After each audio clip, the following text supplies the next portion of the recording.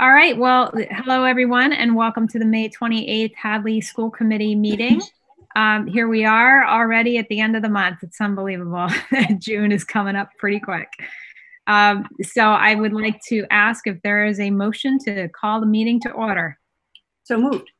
Second. All in favor? Aye. Aye. Let's go. So we do have to update the call to order to note our new committee member, Ethan Kersey, who is replacing Keith Shannon. And I'm sorry, I'm getting some back, there we go, feedback. I'll turn my volume down as well. So welcome, Ethan. We're really thrilled to have you on board and look forward to working with you. Wondering if we could just take one moment again to have Ethan just give you a chance to introduce yourself, since this is your first school committee meeting with us. We did get to hear a little bit from you and about you last time we met, but if you could just take a few minutes to tell us a little bit about your background, that'd be great. Sure.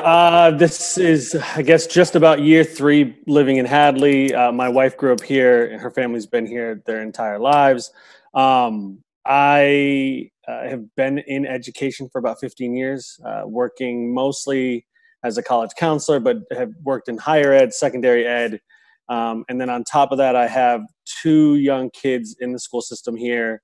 Cole is about to be 5, about to go to kindergarten. Parker just turned 3 and will be heading off to preschool this year. So I'm excited to be involved. I'm looking forward to the opportunity, to the challenges. But obviously education is something that I'm passionate about. So this just seemed like a natural transition when we kind of got settled back here. So I'm looking forward to it. Well, we are too, Ethan. So glad to have you on board, and thrilled to hear, with your kids and the ages, just having additional representation from folks at the elementary school as well. So welcome aboard. Thank you. Great. Okay. With that, we're going to move to public comment. Annie, I haven't done public comment online. Is this a raise your hand and we call on you, or how do we do it? That would be most helpful to me rather than running through. So if people, if you have your video off and you want to do public comment, if you could turn your video on, raise your hand. There should be a virtual raise hand option. At least I know I have one over in the participants pane. And I know we have a number of folks who may or may not want to make public comment. So if you would like to make public comment, if you could please raise your digital hand, and I will call on you, and we'll just go down the list. Typically, if we were doing this face-to-face, we do have policy around the time limits. And while I don't have the statement in front of me, it's about 5 minutes. And so I would just ask that you respect the time for the meeting, but we are anxious to hear from everybody. I don't yet see anybody with their hand raised, but I don't know if I can see that, Annie. You might only be able to see it. I don't believe I'm seeing that. So again, if you are trying to, there's one now. Okay. Yay. Okay, you saw it too. Good. Andrea, I think I can unmute you, and welcome to the meeting. Let's see here. I cannot unmute you. You will have to do it yourself. I think I can. Did I do it? And Annie, you can make Heather a co-host if you desire by right-clicking on her name. I think I did something wrong. Give me a second. Perfect. Oh my gosh. Okay, I'm going to stop, Andrea. I am going to stop doing whatever I'm doing. Holy guacamole. I think you unmuted and then Annie muted you. So Andrea, if you could unmute again, please. Yeah, I'm not going to touch it. There we go. Okay. We still can't hear you. We see you talking, Andrea, but and it says that you're unmuted, but we cannot hear you.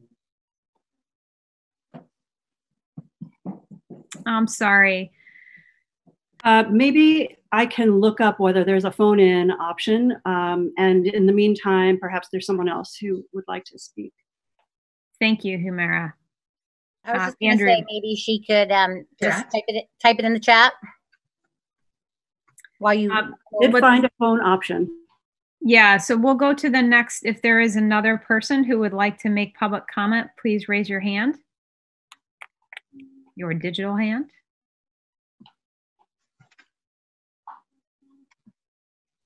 Okay, so Why don't we, as an adjustment to the agenda, if that's possible, because I want to make sure Andrea has the floor to be able to speak in public comment. Can we shift public comment to be after one of the presentation discussion items? And I think that a presentation discussion item of interest is graduation plans. And yes, Andrea's, and maybe by covering those topics, Annie, then as part of Andrea's comments, and she's got the phone in option, we can be sure that she is able to hear those plans and then still have public comment opportunity. Is that okay? That is, and what I've just done, Humira, I did send you the invitation that has the phone numbers in it. I also sent it to Emma. I sent it to you too. It was in our calendar invite, and I already have it to Andrea. Perfect. All right, let me go back here. Okay.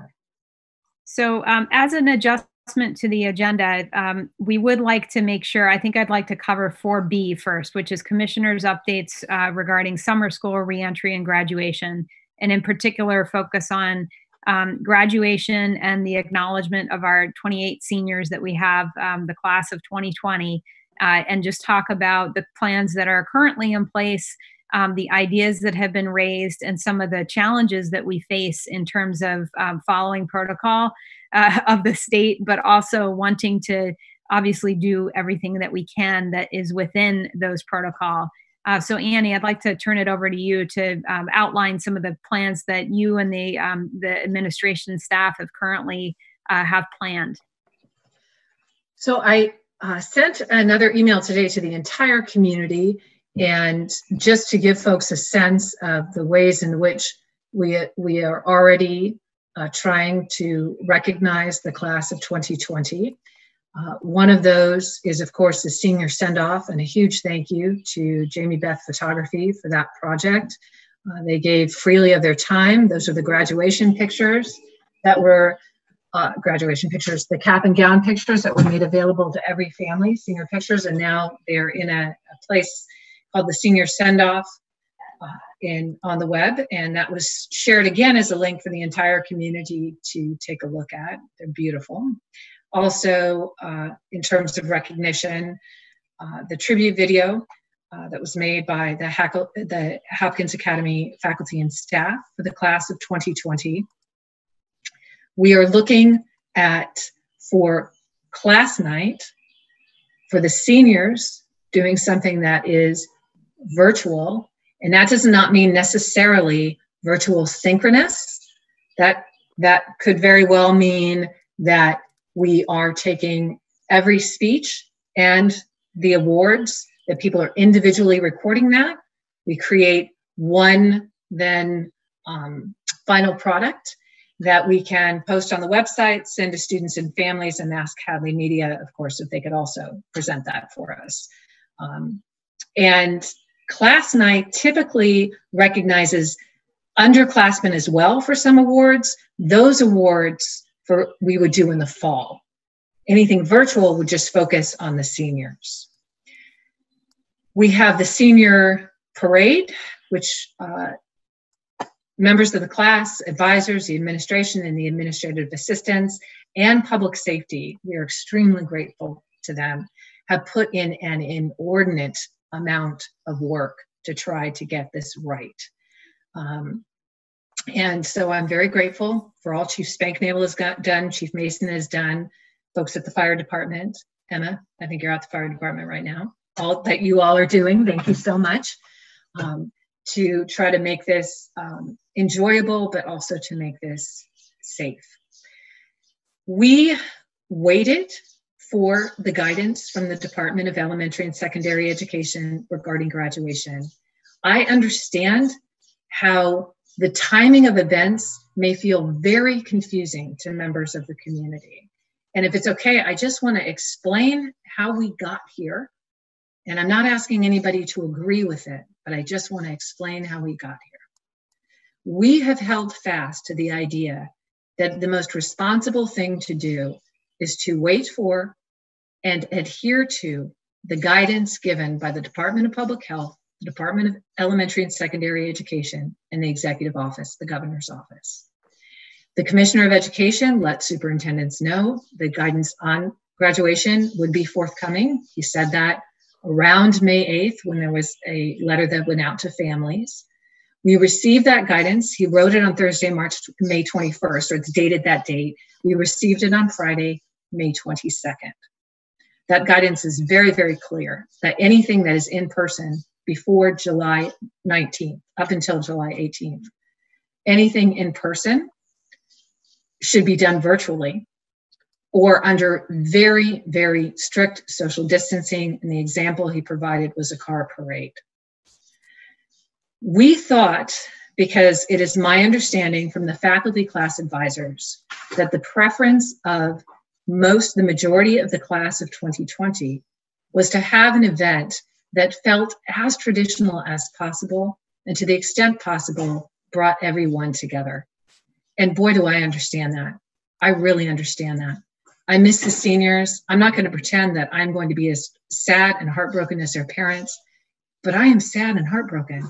This is part of the reason I'm in this gig. This is the best part of the year.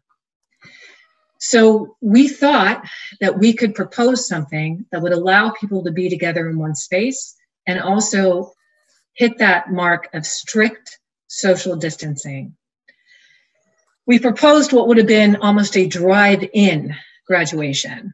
And I thank so much all the folks who were brainstorming and thanking to a resident and community member and retired teacher who gave us the idea of contacting 3 county fairgrounds because it could have been big enough perhaps to pull this off, and we could have convinced them that we could make it safe enough. Even though we had a detailed map, we had people remaining in their cars. We had a lot of feet between cars because we assumed that when a student's name was called, they would step out of their car and their family would want to take pictures. We had nobody handing anything off, and students not ever getting more than an arm's length away from their car. It was not approved by the Northampton Board of Health. I understand that because all they have to do is read the guidance and say, this doesn't adhere to the guidance. And I understand that. I'm not saying I know what their thinking was. I can also understand if they questioned, well, what happens when people don't follow the guidance? Today, there have been pictures of other events in the area. No matter how tightly people plan something, people who attend may decide to do things that deviate from the plan. And that's understandable because they're excited and they want to celebrate. And that happens because people are excited and they miss each other and they want to celebrate. That also, and I understand a Board of Health's position, that is really unnerving to folks who are still very afraid of transmission. And the bottom line is, it's not about opinion, it was just about guidelines. So that was not approved. What Mr. Beck will be asking seniors now is their thoughts on having an in-person event after July 18th. Of course, it's important for people to realize that mere fact in doing that, we are excluding at least one, if not more than one member of the graduating class, because their obligations in post-secondary mean they can't be here at that time. That's an important thing to think about. So, but in-person events that people have heard about and that are being talked about in other schools are happening under those strict social distancing guidelines still, but they cannot happen until after July 18th.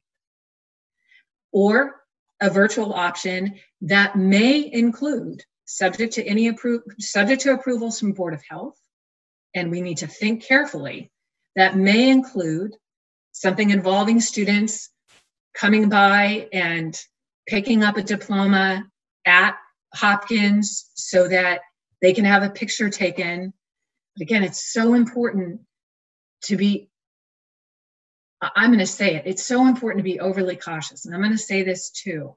I know that there are parents watching who are also thinking right now about the fall and need to know that they can trust people in the school department, no matter how hard it gets, to do what's expected for the benefit of public health. So that's where we are at. The next step would be to get feedback from seniors. And I think the school committee was looking to have a conversation about ideas and possibilities and the things we need to balance for the benefit of public understanding, to hear from the community as well. So I think that's where you all want to go next, and I will listen and only add when I'm called upon. But where we're at, we had proposed something, and boy, we worked hard thinking we could make it happen. Those guidelines are strict. Yeah. We have a couple other ideas, but keep in mind, even with those ideas, in person after the fact doesn't mean that by default you've excluded a member of the class. So we'll leave it at that, and I'll wait for the chair to call on me if you need something from this, and I'll take notes. Thank you, Annie. And before I just move to, I see some folks that want to, maybe we can go back to public comment. The one thing I just want to add on this is that I think you'll hear this from all of us as school committee members, that, you know, we're right there in the community with you, right? We have children in the schools, some of whom are going to be seniors, some of whom are seniors. I mean, we're right there with you. We're thinking about these things. We're unsure about things just like you are. But the thing that I don't think any of us really want to do is, and we haven't traditionally, is engage in a back and forth on social media. We have not, as a practice, as elected officials, represented the schools on our personal Facebook or any social media accounts. So the lack of a response on a Facebook thread is not due to ignoring or not seeing what's going on. It's that we have not engaged in a conversation that is taking place on social media.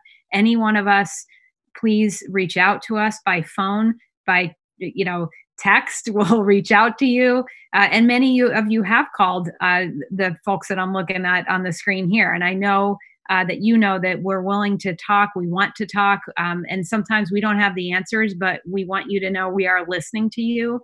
But we'd rather talk to you or email you and not take this onto a social media platform where that's just not really, to me, the role that I signed up for. I signed up for talking to parents, working with parents, and working as a committee. So I just want to put that out there. And I guess part of that's my personal opinion too. But part of that, I think you'll see backed up by a Massachusetts Association for School Committee Members, where, when you look at the Hadley website, the Town of Hadley website, and our listing, there's a phone number there. And that's for a reason, because we want you to know you can reach us at any time.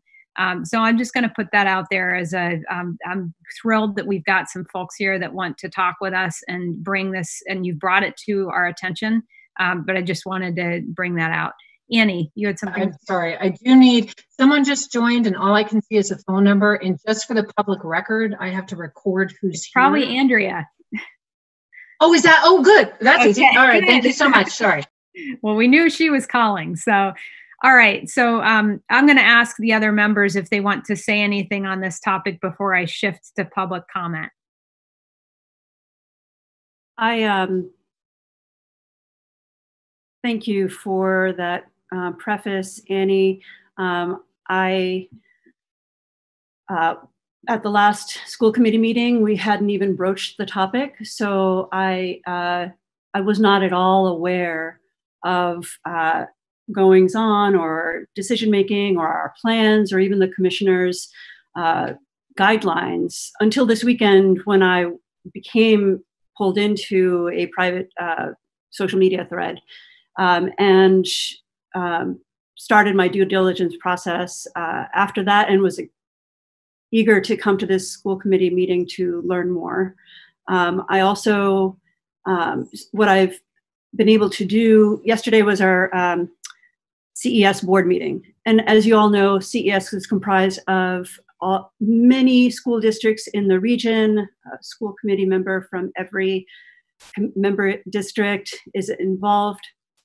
And I posed the question that I was hearing a lot of parents say, which is, how can other communities be holding graduations despite the commissioner's guidelines?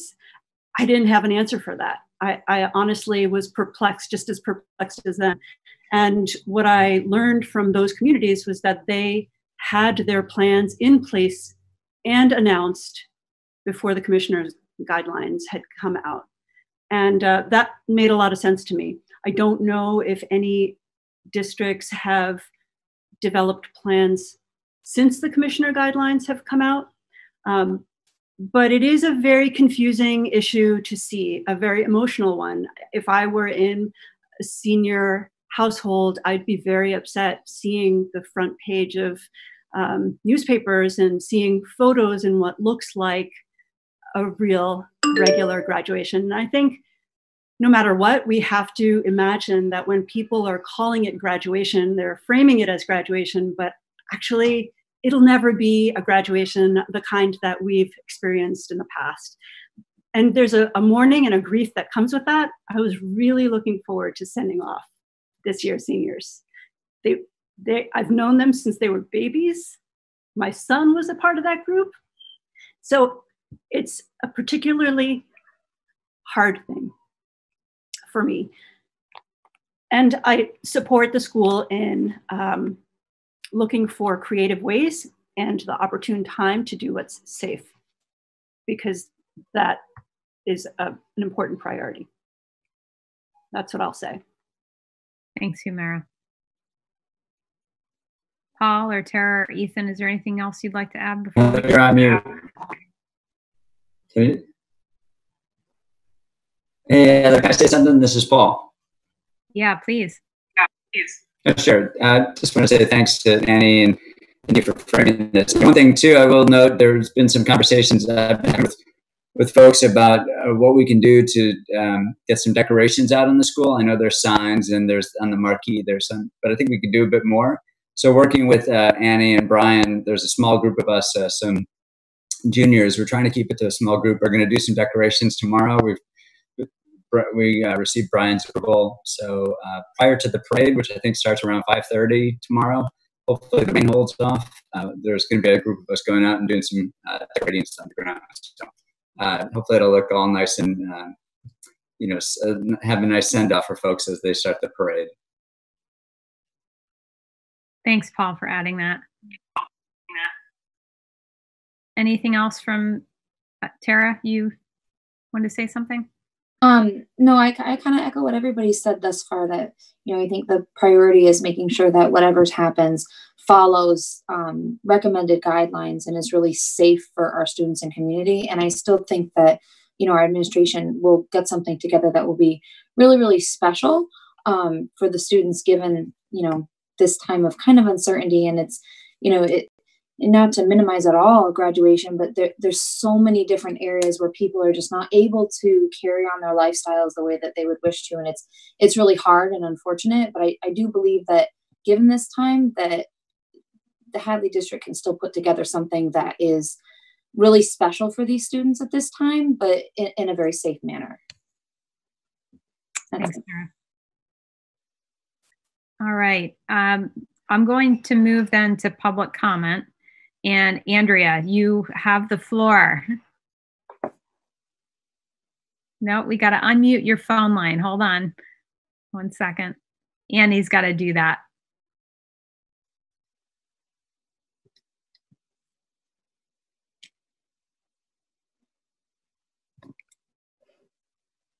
There we go. Okay, I'm unmuted. Thank you for giving me this opportunity to speak. Are you hearing a lot of feedback? I am. Tara, if you could mute your line again. Thanks. Go ahead, Andrea. This is really awkward to talk with all the feedback. If there's anyone who's not on mute, thank you for putting yourselves on mute. I think the only one not on mute is your online, Andrea. Yeah, your computer. Mute your computer if you're on the phone, Andrea. There that we should go. help you. Okay, how's this, guys? Do you hear me now? Perfect. Thank you for all the tech, the glitches. I just felt as a parent of a senior, I really wanted to advocate for my daughter Emma and for the class, the 28 students. And I have so much gratitude for what is going to happen. And I'm so excited about the parade tomorrow. And I think all the signs that are going to be, the decorations is going to be wonderful, and the photography has been awesome.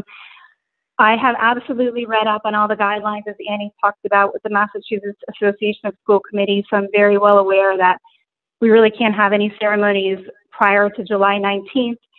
So I did my research to see what other towns are doing.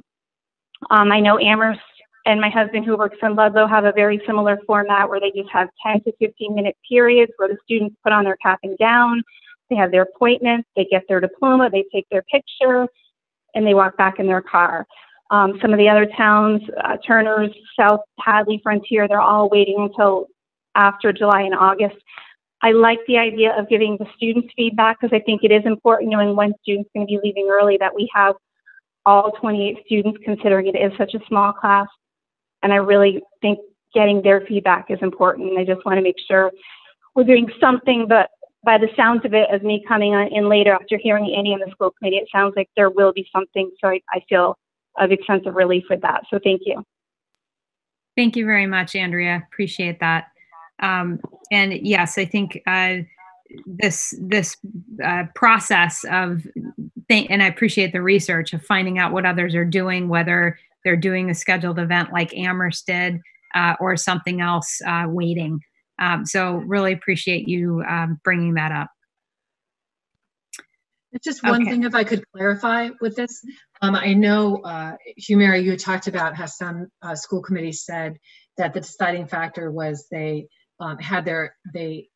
made their plans before the commissioner's guidance. And I know you're not saying this, but I really want to clarify it for the community. I do not believe in any way that the solution is ever to act and ask for forgiveness afterwards when it comes to public health. And I think what we're seeing is these plans, what we had tried to do is say, is there a way we can bring them all together, right? So we waited for the guidance with the hope that that guidance might signal there was a way we could do that. And it didn't, but it said, well, with strict social distancing. So we put together the strictest plan we could because we were still shooting for the Holy Grail. Because the bottom line is everybody who's doing something, they're either doing no ceremony. They can't control for the fact that some people of the public go out and cluster and get their picture taken in the newspaper. The superintendent doesn't plan for that. They don't want that to happen. But they either had this Ludlow example of the appointments or they're waiting. But I don't know of any of my colleagues who just said, forget about it. We're going to violate this guidance now that we've read it. There's nobody to my knowledge that is flagrantly violating the guidance. Sometimes people group, which is, if I can say this now too, for those folks who feel like we've been a little too police-like in our emails about the parade, that's precisely the reason. The school department should be the last department doing anything that the public feels is potentially compromising public health. And that's why those have been so, stay apart, please stay here, don't do this, you can't get out of the car.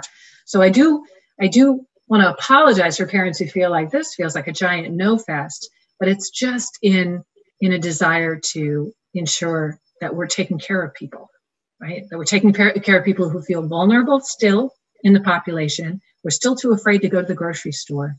We don't want to look like we have a disregard for any citizens of Hadley's health. I just wanted to clarify that. I know I didn't want the public to hear something that like, oh, if we'd only beat the commissioners of the pot, we could have done whatever we wanted, because that's not.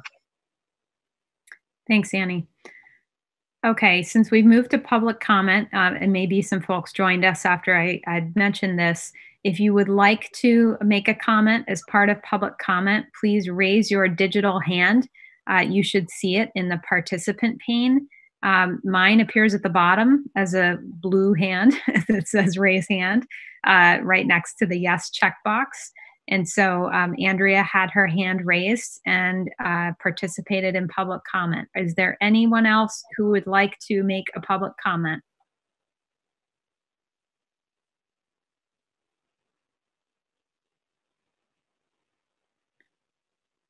Humira. Thank you, Heather. It's 6 o'clock. I want to make a comment as a parent and community member. And that is,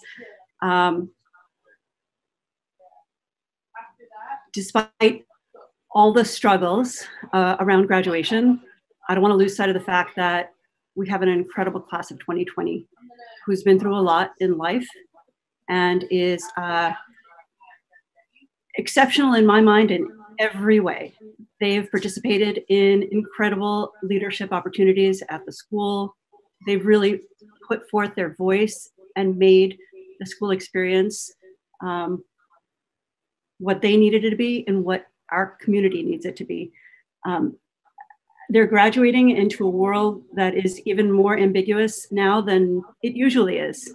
And as I work with college students across the nation and at Stanford, and work with students who are graduating from college, who are facing 20% in unemployment, I feel a little bit of relief knowing that many of them are going into their college years and have 4 years to imagine their possibilities and hopefully enter an economy that is rebounded.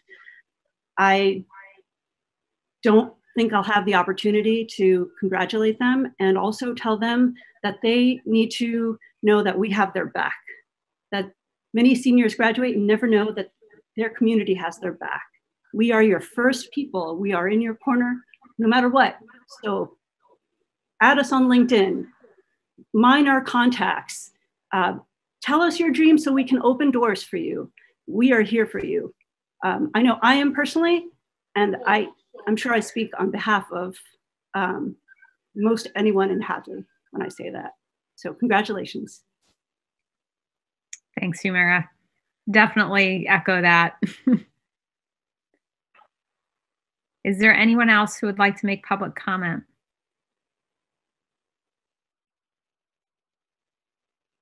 I'm just giving folks a moment to find the raise hand button or think if they want to say anything. Okay.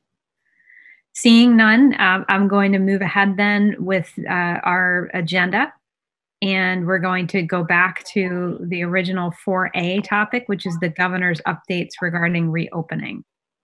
Annie? Yes, so the governor has put us into phase 1. Schools were always considered essential, but as you know, students have not been in school since Friday, March 13th. And the governor strongly suggested telework to every extent possible. So our buildings have been closed to the public, just like the town's buildings. Town Hall, I believe, is opening June 1st and bringing employees back June 1st. So we, as part of reopening, even though we were considered essential, the vast majority of folks have been working remotely. Thankfully, we have very few 12-month employees. So implementing and adhering to the guidance from CDC and OSHA is relatively straightforward for us. And we'll have time over the summer to make sure that we are where we need to be when we need to be there. And that, that kind of goes to that other topic on the commissioner's updates with re-entry. So I want to really make it clear. There are all kinds of things happening in different communities. Some communities have task force. Some communities are talking about this. We have a team, a leadership team that's been meeting twice a week since the closure. It consists of all administrators in the district and Hadley Education Association union representation from the elementary school and Hopkins Academy. As a leadership team, we said, do we start reentry planning now?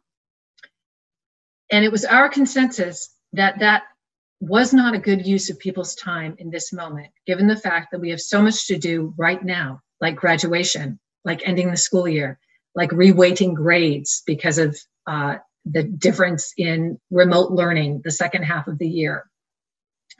Also, the commissioner has said, not only will there be guidance, but he has said, and I quote, it will be 80% prescriptive. 8 out of 10 things will be dictated to you. So they were very clear that spending a lot of time making plans and then finding out that all they planned, they didn't have a choice about, did not seem like a good use of time. And again, over 50% of this team, or at least 50% of this team, are people who are teaching full-time as well right now in Hadley. The commissioner said again that he anticipates having that guidance out probably about mid-June, at which point we will bring together a representative task force within the schools, representing employees, representing health within the schools. We will be seeking feedback from parents.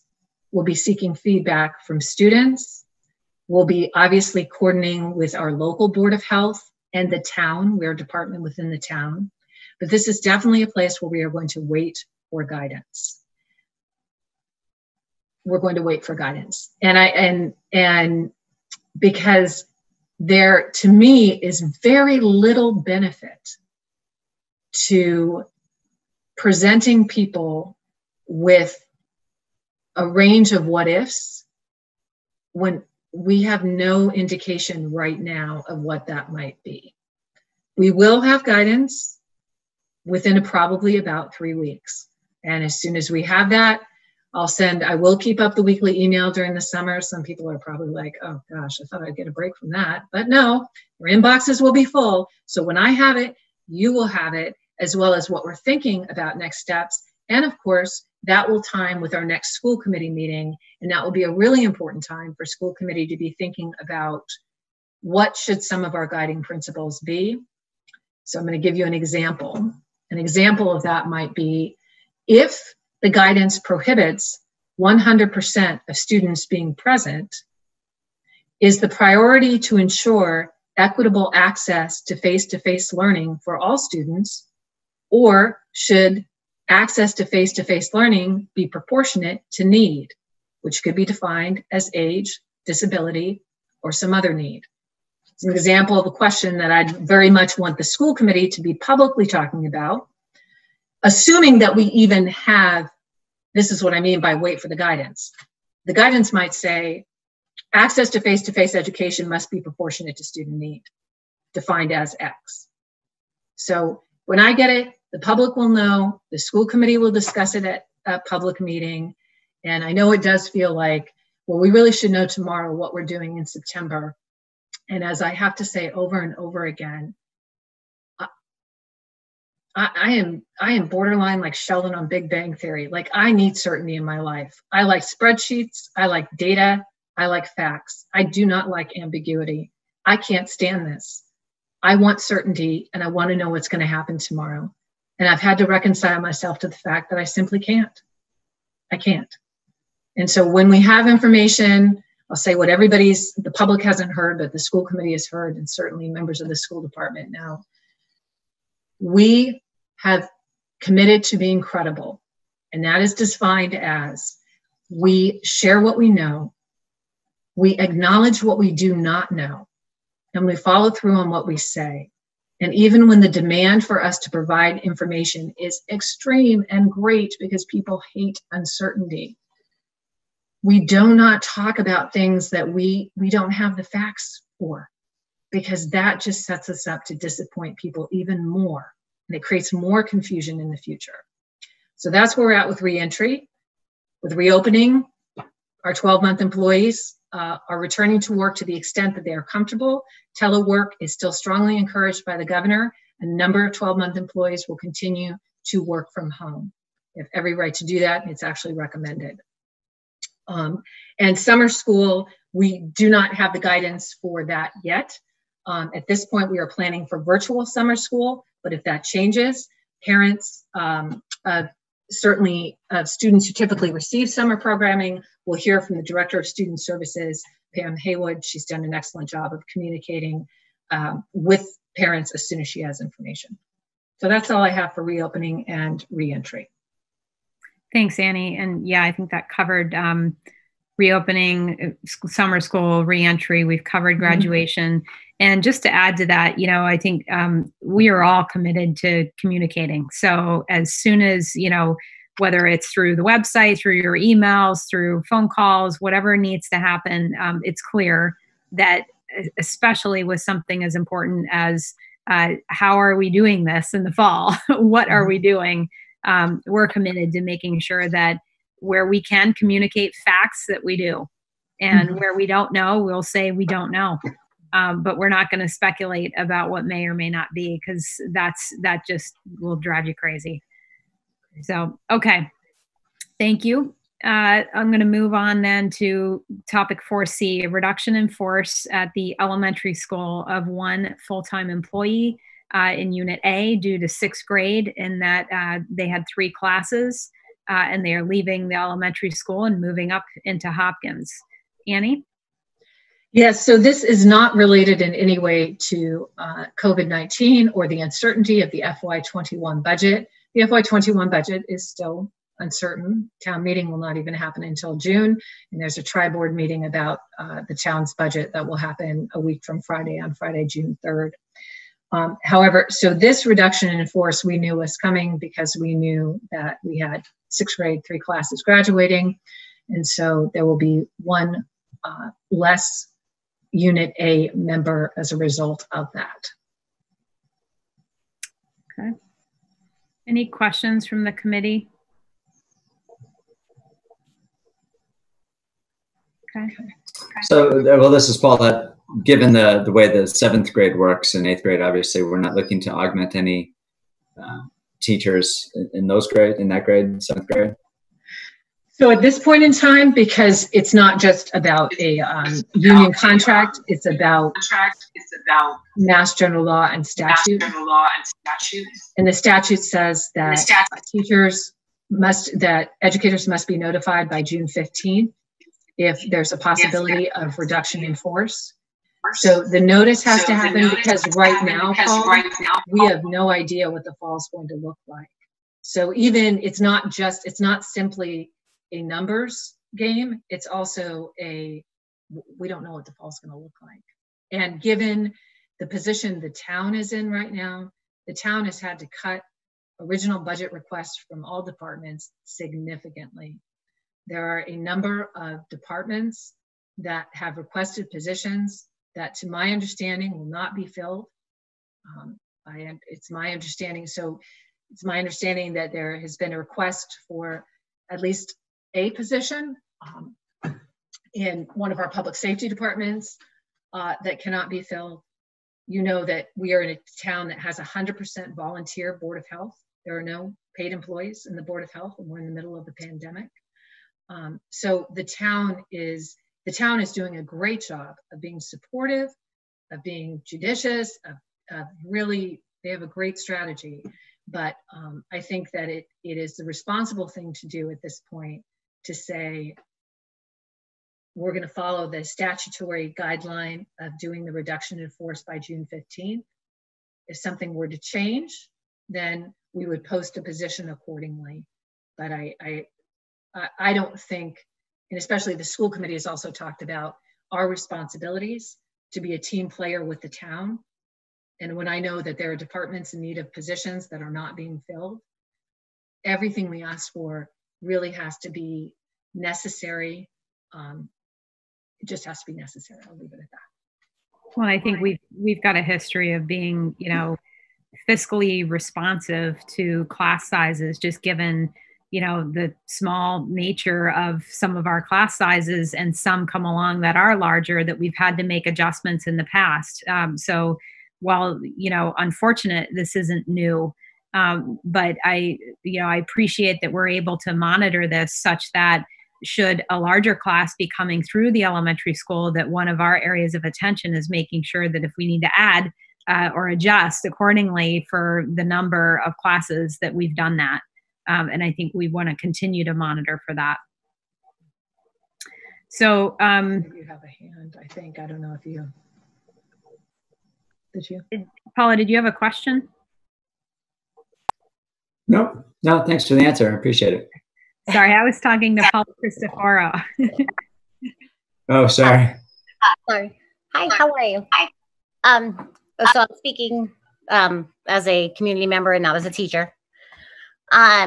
So I'm just moving out of a different room, and a daughter who's getting inducted into an honor society simultaneously. But one thing that I think along the lines of like what Paul was saying, I guess, one thing that I'm wondering, I mean, obviously, you never want to lose any staff members. You know, and I totally respect exactly everything that Annie is saying, and I totally understand that. Although one thing I'm wondering if the school committee is considering, like, as along the lines of what Paul said, which is, you know, I think that, you know, maybe there's a lot of uncertainty and ambiguity with the fall coming up. And I think it was just, I mean, I joined because I wanted to kind of hear, like, if the resources are needed, you know, are we going to consider, you know, bringing someone back, or, you know, opening up a position or whatever have you. Because, you know, obviously it's, you know, a concern, you know, for the children. And again, I'm not speaking as a teacher, I'm speaking as a community member. You know, a concern, deep concern for the kids. And I think that, you know, all hands on deck are going to be very, very important. While I totally understand you cannot justify a classroom position with no classroom and there's cuts in other budgets, I get it. You know, I was glad to hear that Paul had just made mention of the fact that, like, you know, there is a lot of uncertainty, as Annie said too. And, you know, a reduction in force by one person, you know, seems small. And we want to do our part for the town for sure. It's just, you know, I'm glad to hear that the school committee, and Annie too, anybody is, like, considering, you know, what if that person is needed? What if a person is needed? Not that person, a person. You know, so it's good to kind of know that, you know, it's kind of on the radar. Just a statement more than a question, really. Yeah. Thank you, Paula.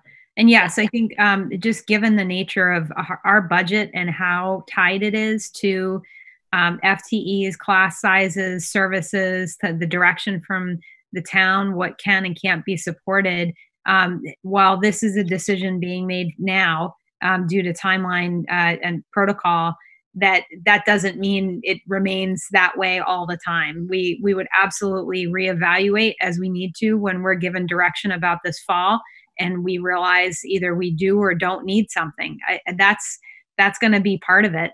But Annie, is there anything else you'd like to add on this? No. Okay. Well said. Well said. I might add. Thank you, Paula.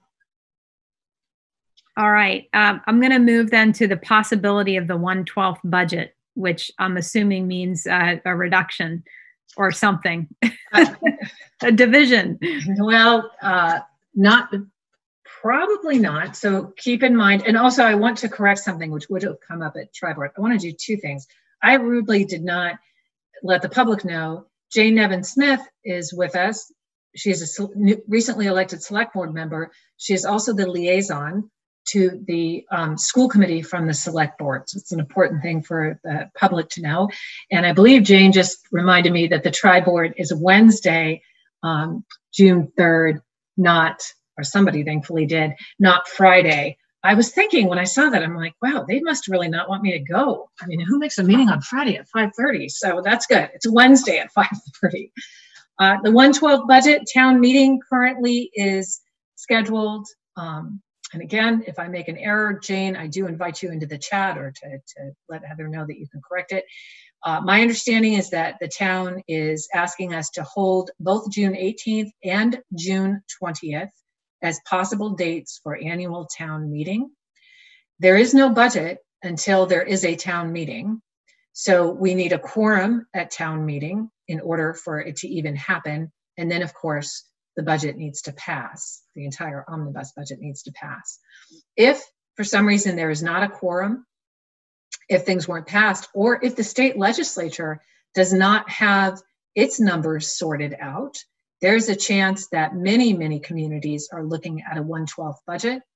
And that does not look like, it's not as big of a problem for the school department. This works out well because our major expenses are, of course, our faculty and staff, and those expenses don't occur until after the summer.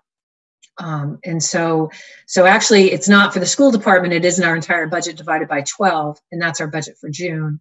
It's actually Chris, our business manager, ran July 2019 expenses.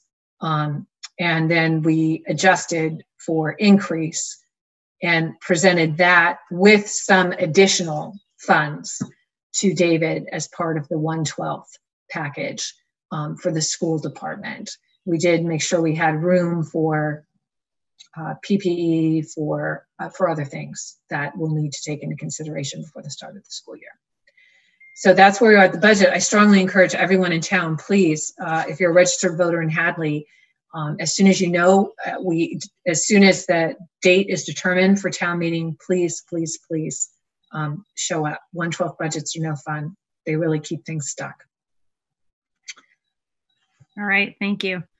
And I know there will be more information about the town meeting, the exact date, the protocol around that, how it's conducted. So we'll make sure that folks have that information as the select board is able to finalize those plans. Mm-hmm. All right. And welcome, Jane. Yeah, it is. I did say hello at the very beginning, but I think it was before we started. So we're really thrilled to have you on board. Congratulations again on your election, and glad to have you as a liaison with the schools.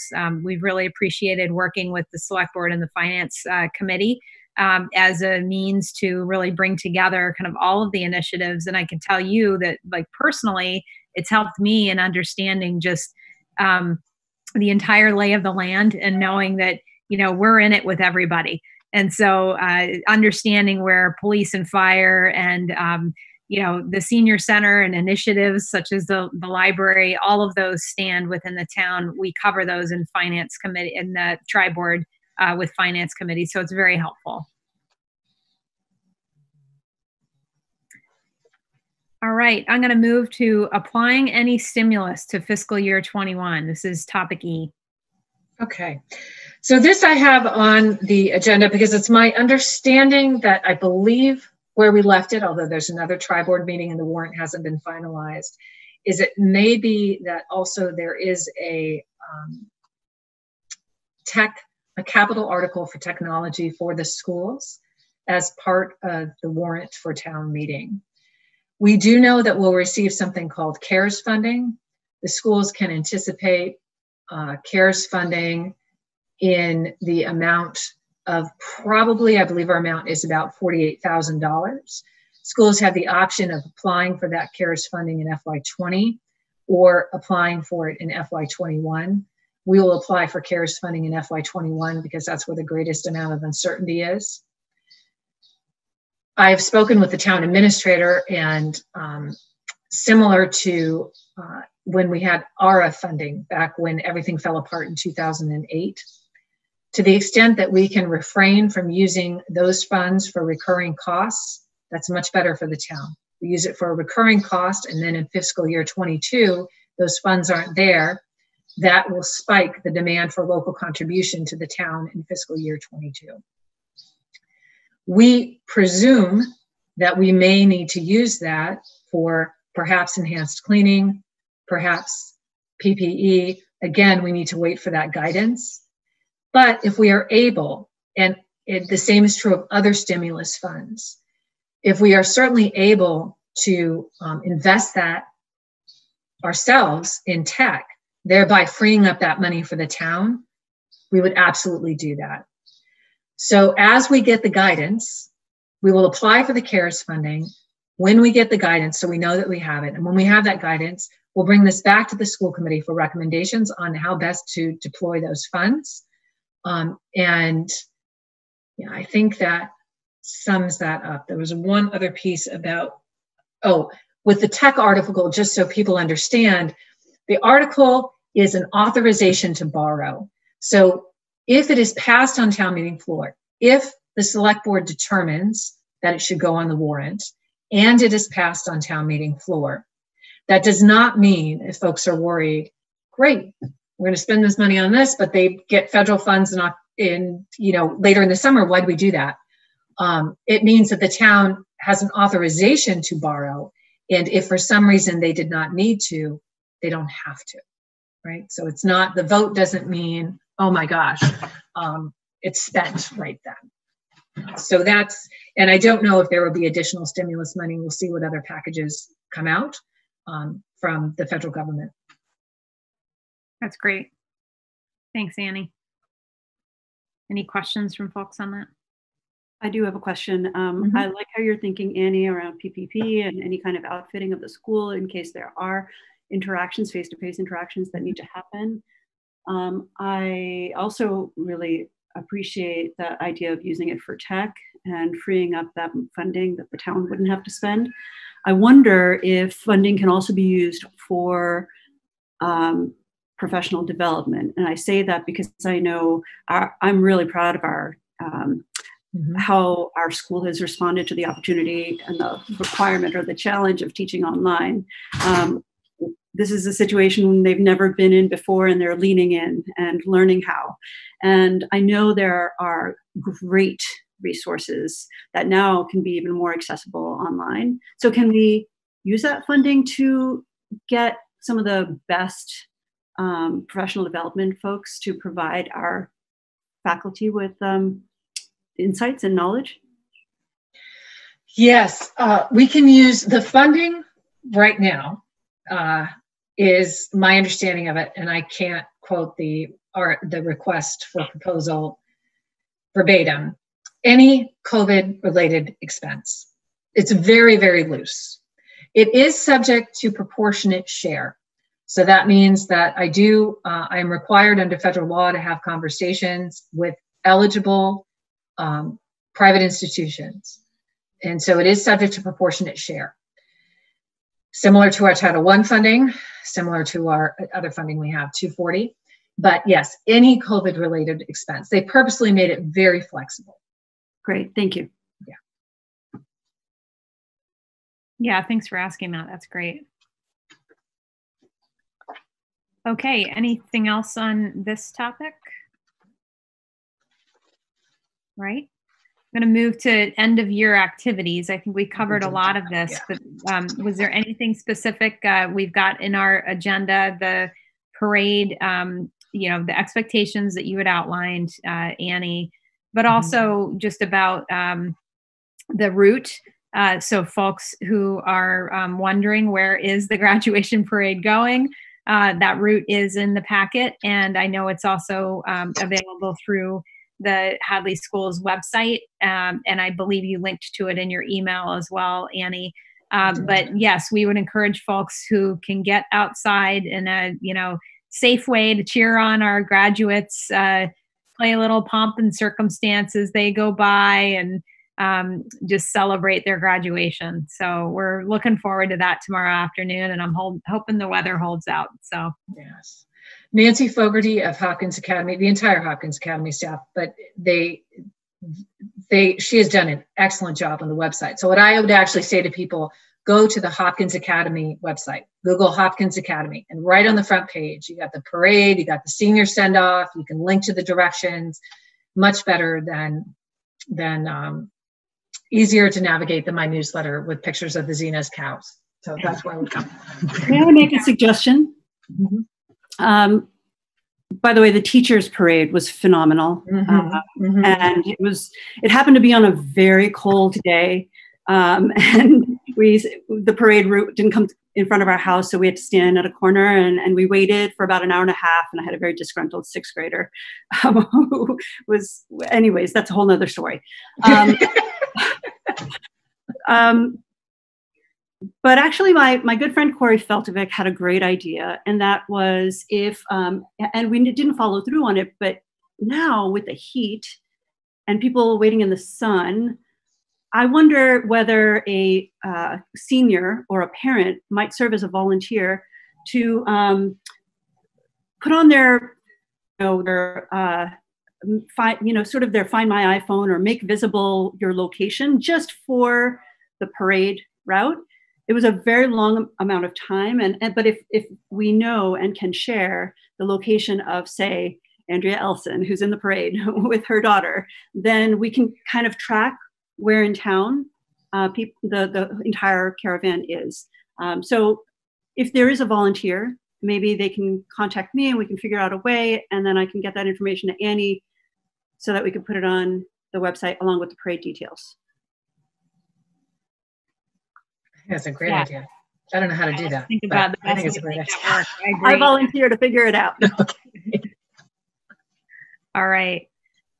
We've also, I just want to make sure we know, Andrea, you've sent in a question about if we could just address whether we know this now, Annie, or if you can follow up after this meeting about, in terms of a timeline, when should we expect seniors will have a date by which they will be able to give their feedback for graduation plans. You talked about soliciting their feedback. So maybe Brian has, Mr. Beck has already established what that time frame is for feedback. But if we could make sure that folks are aware of that, unless you want to speak to that now.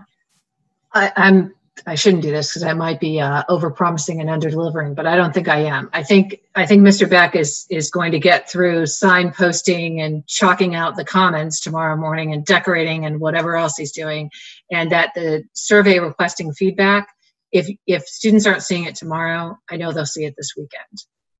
And we will request a very tight timeline.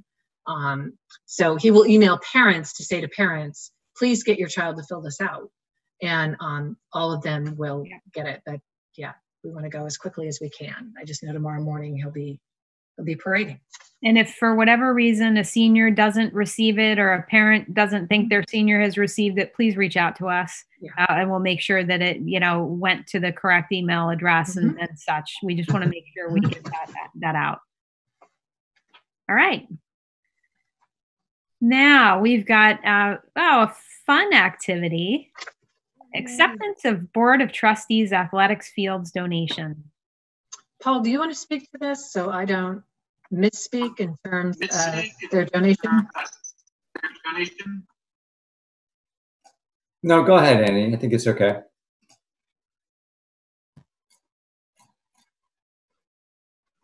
Annie, you're muted.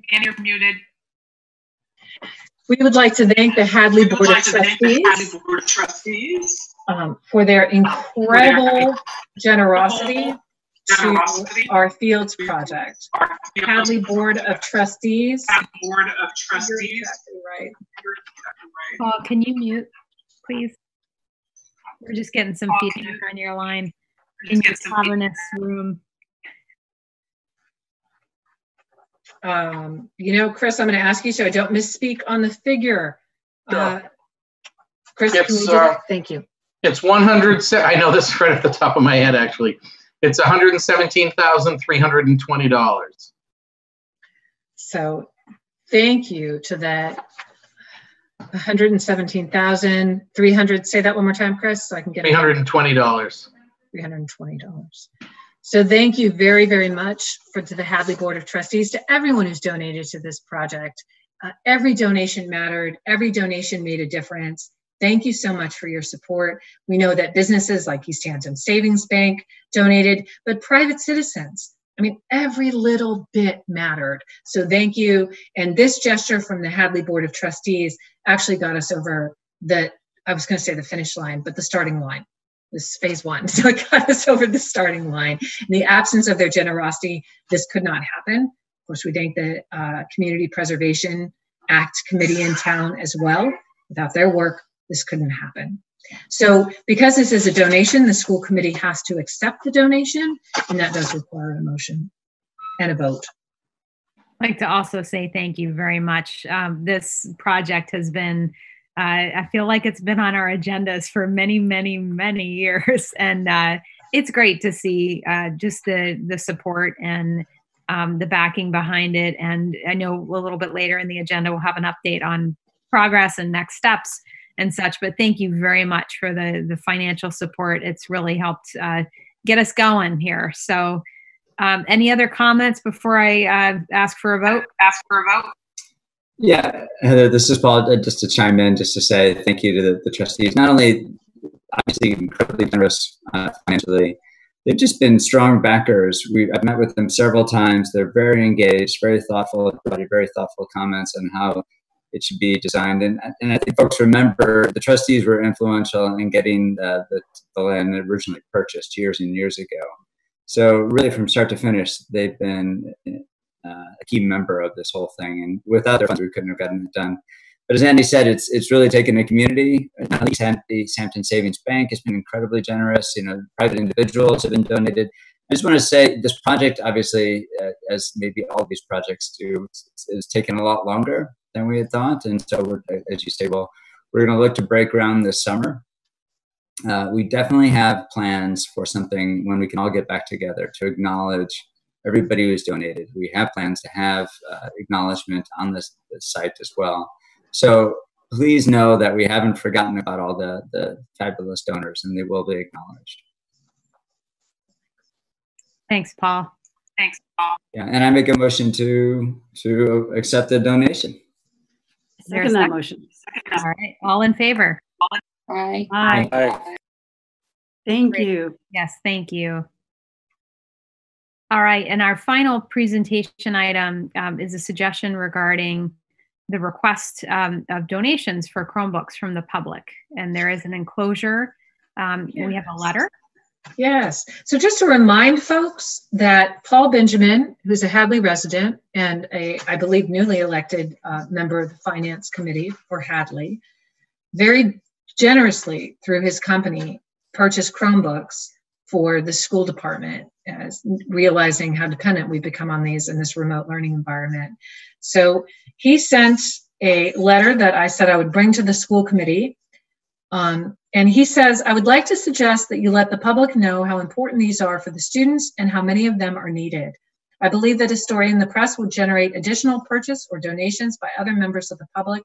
The Dell rep has said that he will honor the price I paid for as many donations as we receive. If we are successful, we could also save the town budget on the IT item. So I wanted to, before going out and making requests for donations, I wanted that to come from the school committee and their thoughts on that. But I do want to say again, thank you so much to Paul Benjamin and the Benjamin Company for their donation to the schools. Well, I'll say I think it's a great idea, but I know Humira, as somebody who's spearheaded our technology effort, what are your thoughts on trying to get some more Chromebooks in the door? I think we are so lucky that we were imagining a one-to-one situation back in 2012, I think. It was early days and it was like unimaginable at the time, but we are close. And I think that if we can tap into an appetite to donate on the part of businesses, and we should definitely do that because our town has put in a disproportionate investment in technology relative to other towns and other communities across the state. Wisely so, I think. We're seeing the return on that investment now with our teachers being ready to go. But if we can tap into that momentum, we definitely should. Yeah, agreed. I think, and Paul Benjamin has offered to help support providing this Dell rep, as a contact who would honor the same price. So, what have we got to lose? Let's try it. I think, thank you, Paul, for offering. And I think that's a great idea. Okay. I'll move ahead with that. Okay. Yeah, this is Paul, just to chime in. Obviously, I think it's a great idea. And the more we could clarify sort of trying to get to that one-to-one level that Humira said, where are we in regards to that? And the IT article, the IT article, Paul, would actually get us there, grades 3 through 12 with Chromebooks. We are not convinced at this point that Chromebooks are the best one-to-one option for pre-K through 2. There's still a discussion with that. And Chris, and I don't expect you to have it in front of you because I don't have it in front of me, but I feel like we needed, I'm going to misquote it, but it's fewer than, I feel like it was fewer than 100. I'm thinking 90. 90. I think it was 50 and 40 is what we needed. 50 and 40. Okay. Yeah. Well, I was cutting it close with fewer than 100, but yes, fewer than 100 that we need to get there. So that's a good point, Paul, that if people see like we're this close to one-to-one grades 3 through 12. Right. And each one is X number of dollars. And so that sort of connection, if I donated this much, I'd be contributing a computer or a computer. Yeah. That's great. Well, and just to add too, I mean, we have been so fortunate for, all of the donors along the way, including, the Helping Hearts group, which unfortunately they had to cancel their race this year. And so I don't know what kind of impact. You know, we may be missing them this year in terms of how they can support, since they weren't able to put on their event this past April, unfortunately. So, you know, anything like this kind of initiative, you know, the ticker down from, you know, 50 and 40 down to 0 would be incredible. Yeah. Okay. Perfect. Okay. Annie, I know this is kind of this is related to a topic before we move to reorganization of the committee. We were talking about the Board of Trustees, and it prompted me to think about, as part of graduation, and Humera said, you know, we have all participated in those graduation ceremonies, shaking hands of the seniors and just getting to really wish them well and congratulate them. But a part of that whole ceremony has been the awarding of scholarships, many of which are from the Board of Trustees. And my question would be for you, in our thinking about graduation planning and senior send-off, how that may be incorporated. How can we celebrate our class and, you know, the generosity of the community, the memory of many of those folks who are named in those memorial scholarships, and the awarding of them, whether that's a program that's available online or how that's communicated. I'd just like that to be added to the list. Yeah. If I may also second that suggestion, I'm a big fan of Zoom meetings. I know we're all Zoomed out, but we're historically used to doing all those things on one night. But there's nothing that says that we couldn't break those things out and to have a live honoring by way of a Zoom call that's recorded and then shared.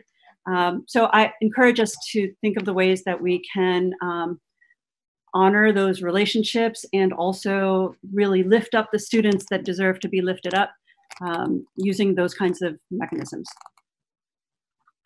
Yeah, thank you, Humera. Perfect. Okay, sorry to digress. That's just, you know, going back to a topic I'm adding. All right, moving on. Topic 5, reorganization of the committee. So this is always that fun time of year. I kind of previewed it last time we met, where we look at all of the subcommittees that we have, appointments to committees, who gets to sign bills and payrolls, who's the chair and the vice chair, all of that stuff. And so we're going to go through each of these. And Ethan, I tried to give you a preview last time, but if you have any questions about what these groups do, or for any of us, if you haven't served on one of the committees and want to know, what am I signing up for here if I volunteer, just ask. I hope that this is an open dialogue as we, you know, kind of reestablish, which we've done every year, to give everybody a chance to work on different aspects of what our school committee role and function allows us to be involved in, and gives us the opportunity to perhaps be involved in something that maybe we hadn't been involved in before and we're very much interested in taking it on. So let's see, I think we're going to start with 5A, the election of chairperson. So typically, if I'd love to hear from folks as to your thoughts, whether you are would like to nominate somebody or how you would like to envision our next year. So I'd like to speak up, and I feel, Heather, you've done a really great job taking over chair for the past few years, and I would like to nominate you to continue if it's something you're willing doing. I feel like you're very organized and really good at heading up the meetings and communicating with everybody.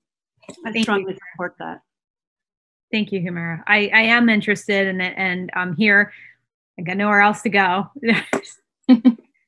And would be interested in continuing on. Great. Thanks, Heather. You're doing a great job. Thank you. I appreciate it. Well, I will take that as a vote of confidence, at least in the last year. So here we go. We'll do it. I think we should make Ethan do it. We should require the new guy. What do I need to do? No, I'm just kidding. You shouldn't be the chair just yet. Give it 6 months. There you go. That's right. All right. So you have a motion and a second for the election of chairperson So you have a motion. I have a motion from Tara and a second from Humera. And your vote. That's for Heather as chairperson. So aye. Okay. Aye. Aye. Perfect. Aye. I guess I can vote. Yes, you can vote for yourself. All right. I will. Thank you. I appreciate it. Looking forward to working with you all again for another year. All right. We're going to move on then to the election of the vice chair / secretary for those times when we need somebody else to take minutes and act in that role. I'd like to nominate Paul Pfeiffer for the role. I think you've done a great job as vice chair these last cycles. And I especially admire the way that you have led the effort almost over the finish line for the fields. That was, gosh, I never imagined that we would be there. So thank you for doing that and doing what you're doing. Thanks, Humera. That's nice of you. Definitely a team effort. Thanks. Well, it's easy to be vice chair when Heather's the chair. So happily I'll do it. Yes, as long as Heather's the chair. She's great. I might miss a few meetings, just to. Yeah. Where are you going to go? Come on. No, I support Humera, everything that you said with that. I've appreciated your support, Paul, and being able to really, rely on all of you in working through these topics very professionally and cordially. And I think we all work well together. And so, Paul, I would support you as vice chair as well. Is there a motion? Motion to nominate Paul Pfeiffer as vice chair. Seconded. All in favor? Aye. Aye. Great. Congratulations. Yay, thanks. You win. All right. Appointment of the policy subcommittee. So we talked a little bit about this last time. And currently, let's see, it's Tara and Humera. That's right. And in fact, we just had a meeting at 4:30 and went through a whole set of new policies. And I think I can't speak for Tara, although I think I can because she said it herself. We are both in a groove. And these Zoom meetings honestly have been making it more productive to quickly address and make our way through lots of policies. So I would be happy to volunteer to keep moving forward on the policy. And I echo, I would like to keep moving forward too. I do feel like we've got a really good groove going on right now. Why I for Let me one. just chime in. Oh, go ahead, Paul. Go ahead. I was just going to chime in to say awesome and thank you both for doing this. And it's not glamorous work, yet it's super important. And it's one of those that you don't know how important it is until you need the policy and you look at it. And if it isn't relevant and germane and up to date, then it really makes things difficult. So thank you. It's important. So I support you all. Thank you. I agree. I support you guys in that. Appreciative of the work. We've been there doing it before. So definitely. And it will be interesting to see what impact, if any, next year and COVID and remote learning and policy around that will have on district policies. So stay tuned. All right, great. Is there a motion or is this something we need to vote on? No, you can appoint on this. So the other ones you can appoint, and I'll be the spoiler alert. The next ones that say committee, that's because we like to think there's a lot of people on the school committee. They're actually liaisons. It's only one person because we just don't have that many bodies. I mean, unless you all want to start doing multiples, but. No, that's okay. So, all right. Congratulations, Humera and Tara. You have been appointed. Thank you for continuing your work on the policy subcommittee. All right, appointment of finance committee. So that's the liaison. I have served in that role in terms of representing when I can at the tri-board and alongside Annie and Chris with the budget discussions and capital planning and all of that. I'm happy to continue on, but I think if any one of you were interested in it, I'm happy to also pass the torch. It is definitely educational in terms of not only representing the schools from the finance perspective, but as I was saying to Jane earlier, hearing, from Finance Committee and the Select Board about the initiatives of the town and how we fit into that, how everybody needs to fit into what the town has. So I find it very informative and useful. And I'm happy to continue on, but would anybody else be just rearing to go to be in that role? Thank you, Heather. I appreciate you doing that. All right, I will continue on then if that sounds okay. Thanks, Heather. Happy to do it. I know you're willing. I also noticed that Ethan took himself off mute, and I just wanted to make sure. I was just going to say I'm happy to take on whatever subcommittee committee you guys want to shove my way. You guys have all been doing this for a little while, and obviously have experience in these committees. And if there's something that you just want to take a break from, or something you just want to slide my way, I'm happy to do it. Definitely. And we want to make sure that you have something that you feel like you're representing and moving forward and, reporting out on and owning, because it's good to have that piece, because each one of us, have those pieces. So does Finance Committee interest you? I mean, all things school interest me. And if you feel gung ho about staying with, finance, please go for it. But if you want to pass it along, I'm happy to do it. I would be happy to pass it. And at times I tend to attend anyways. So that's one where we try not to have 3 of us attend. So there's not a quorum, but usually it's 2 or 1. I know, Tara, you've attended a number of times in my absence as well. So Ethan, would you like to be appointed the liaison to the Finance Committee? Sure. Sounds great. Okay. I have to say, that's fantastic. Brand new committee member, tri-board meeting next Wednesday, most challenging budget ever. That's I'm here for it. Wednesday, 5:30. Perfect. Sounds right. Okay. Thank you very much, Ethan, and congratulations. Okay, we're going to move then to the appointment of Capital Planning Subcommittee.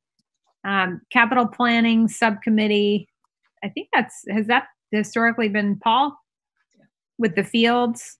Mm-hmm. Yep. And we just lost Paul. He lost his video. Yeah. Poor connection, but yeah, I'm happy to still continue on the capital planning. I want to see this through. So thank you. Sounds great. Thank you, Paul. Folks okay with that? Yeah. Thank you, Paul. Yep. Yes. Okay, great. And then the appointment of the Collaborative Educational Services Representative. Currently, that's Humera. And I'd love to continue to serve. I'm learning a lot, and I feel like I'm contributing there as well. I would strongly support that. I think it's great that you're serving in that role, and I think that it's been really helpful hearing about your experiences and the information that they've shared. Thanks. Okay.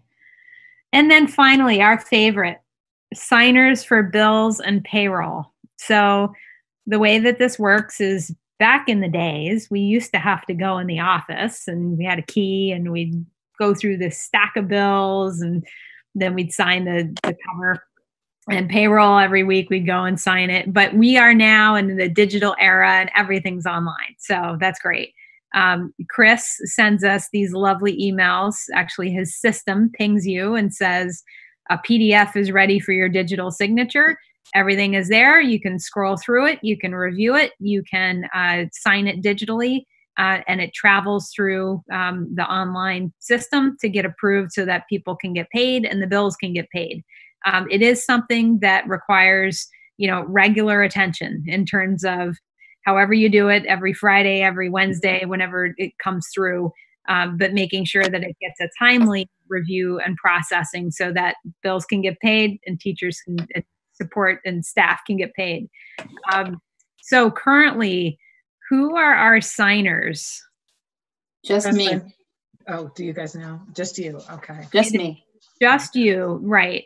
That's right. And was Keith a signer? Him and Humera were, right? But we changed it. We went down to one. I haven't been one for a while. Yeah. Yeah. Okay. Chris, did you want to chime in? Chris, you can keep track of this better than I can. Yeah, it was very difficult to get 3 signatures. And so I think it was maybe a year or so ago that we switched to just one signer, which is Tara. And kudos to Tara. She's been doing great. So, it's important to keep these signed on a regular basis because the town won't write the checks until we get all of the signatures. So if it lags behind, then what happens is, the bills don't get paid. So just wanted to shout out a thank you for Tara for signing these on a regular basis. It really makes my job a heck of a lot easier. Thank you, Tara. Thank you, Would Tara. you like to continue doing that, or should we seek out other people? I'm happy to, unless somebody is just really like raring and ready to sign these. I'm happy to continue it. I would definitely, go ahead, Paul. I was just going to say one thought. If Ethan's looking for something, it's a good way to understand the budget. When we would go in and sign those, looking through it, you see how the school is spending money every month. It's very informative. I found it especially informative. I found it to be a little bit of a pain in the after 6 years, but I have to say that it gave you great insight into the details that roll up into the budget. I would agree. And I think, Chris, correct me if I'm wrong, but Ethan would still have access to this. He could go in, but you may not require him as a signer. Is that true? That's correct. I actually have to add his email address to the system and take Keith's out. But what happens is I send it to Anne. Currently, I send it to Anne and Tara as signers and to everybody else as reviewers. So everybody can still look at it. We only have the superintendent and one school committee member sign. Right. So I would be supportive if this sounds okay, whether, if Tara can continue on. Ethan, I would love for you to get in there, look at them. You can scroll through them, because just exactly what Paul and Humera were saying, back when we had to have 3 signers, we were all in there. And basically it shows you, what do we spend on? Well, it's the breakdown of you're going to see it in the budget. What are we paying out to, substitutes, paying for oil, paying for, the services that we have at the facilities. And then with payroll, also just considerations around that when talking about contracts and length and year round versus just however many months it is, 8. So it is an interesting thing to look through. Yeah, I'm in. So does that sound okay, Tara, to have you as the signer, but encourage Ethan to go in and review them just to take a look? Yeah. And ask us questions, please. Okay. All right. We will do that then. So I'm seeing 6 slots here. It sounds like we really just have. Sorry, I didn't update it. That's from the old way that we used to do it. Yeah. And I just that's fine. copied over the reorg. Yeah. And I think any one of us would be happy to serve as an alternate. Chris, I know you've pinged me when you need something quick signed, so not a problem. All right. I think that is everything with the reorganization of the committee. Yeah. Did we miss anything? No, you guys are officially reorganized. Good. We are reorganized. You look great too. You look new, refreshed. Hollywood squares. Okay, moving on. Business manager reports. Chris, it's your show.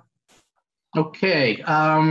So there are 3 reports in your meeting package. The first would be the expense summary. Basically at this point in time of the school year, even in a normal school year, we would be kind of closing out the current school year and looking, toward the next one. But primary focus right now is just closing out any purchase orders that might still be open where we have no more bills coming. Excuse me. On the expense report, if you look at the final page, it shows that we still have $305,000 encumbered. So that's the amount that we still have in open purchase orders. I just ran at the beginning of this meeting an open PO report, and there are several, actually more than several purchase orders that we can close out. And what that does is it reduces the encumbrance and it increases the available budget that we have to spend. So right now we have really just under $1 million remaining to spend. And we have, I believe, two more payrolls, with the final one being the big payroll, where those who get their pays throughout the summer get the last payroll and then 4 additional ones. That would take up pretty much, it would actually take up more than what we have available.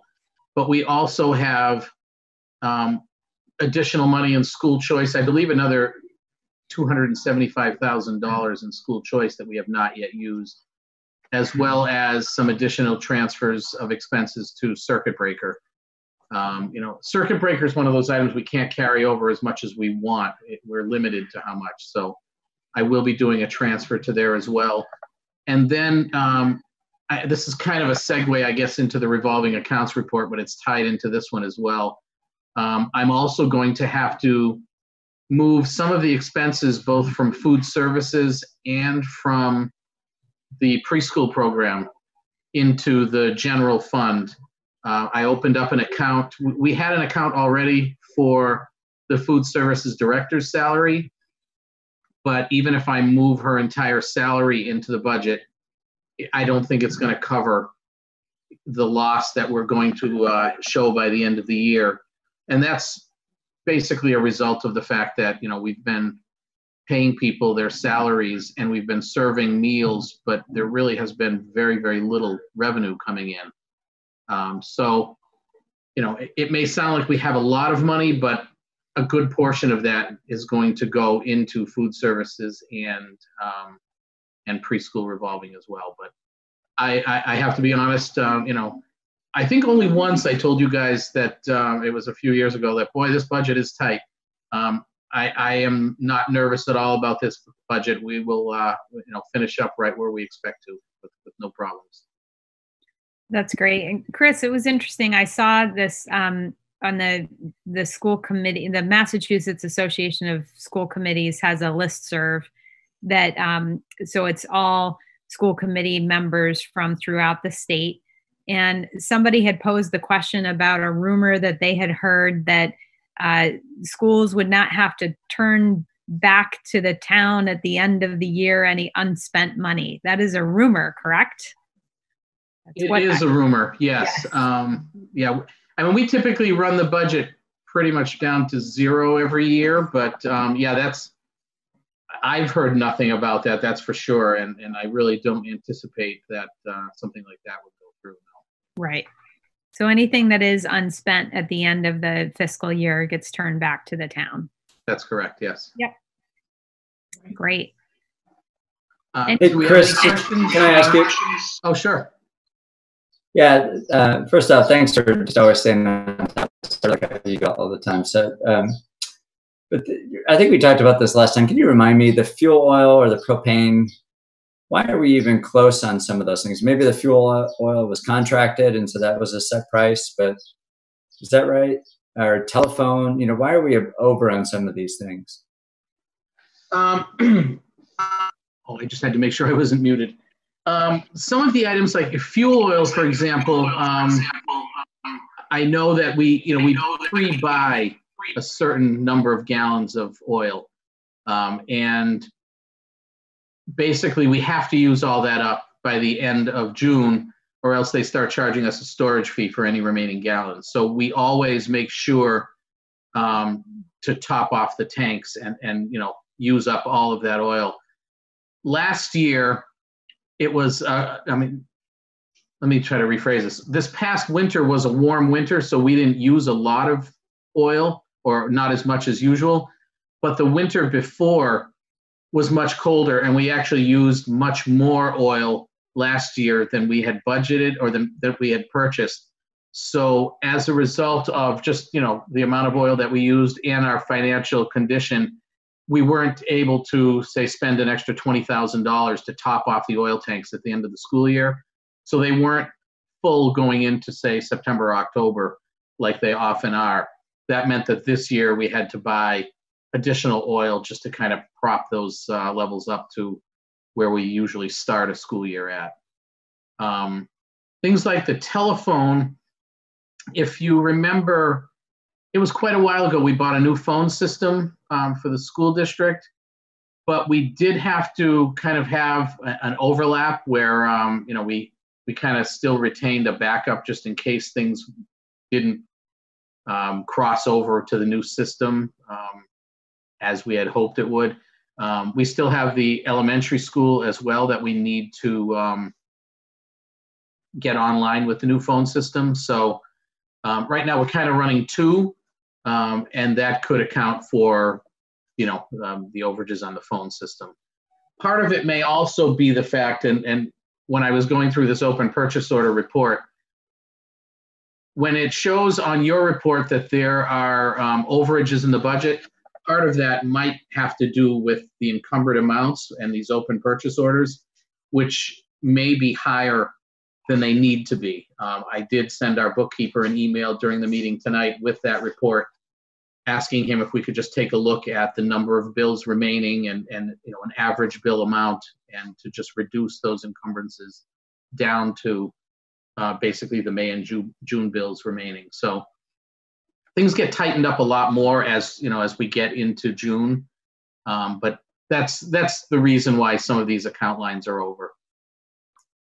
Okay, great. Just one final question. So on the heating maintenance, we went over there, it looks like. And is that those heating vents that we were seeking to replace? We did have some repairs to those heating vents, and we basically do every year. Yeah, those are just in rough shape. As I remember the presentation we had where we took some pictures of disconnected pipes and tubes and stuff, that there are just no parts available anymore. So as a result of that, yeah, our heating budget, or our heating repair budget, basically either always gets used or goes over, just because there's always an issue going on with them. We also had a boiler issue this year as well that needed to be fixed. A good portion of it are in events, yeah. We did submit MSBA application again for the heating vents, and so we would find out typically in December. We'll see. I don't know if that timeline will change because of COVID. Any more questions on the first budget report? Nope. Okay, if we could just jump to the grant report next. I think that might be next in your package. So just as the same as the general budget, we're kind of winding down with the grants as well. You can see that a good portion of them are pretty much fully spent. A couple of them have very small amounts remaining, like the Title II-A, the 140 grant. That's really just the MTRS payment that we make at the end of June. So that's fully spent. The 240 SPED grant, that's fully spent.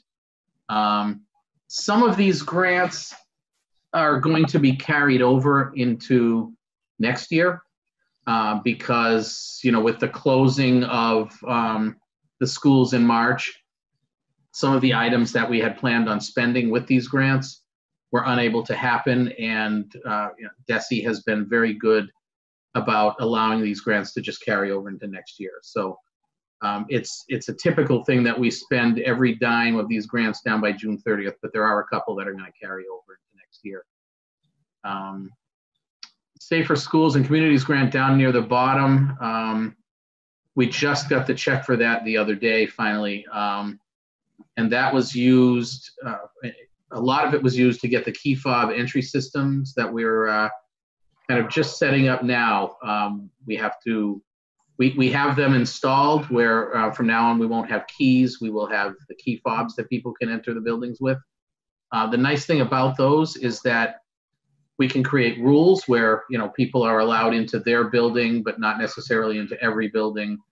And there's a timeline. They can, and I'm just kind of making this up, but a teacher could maybe get in between 7 in the morning and 5 at night.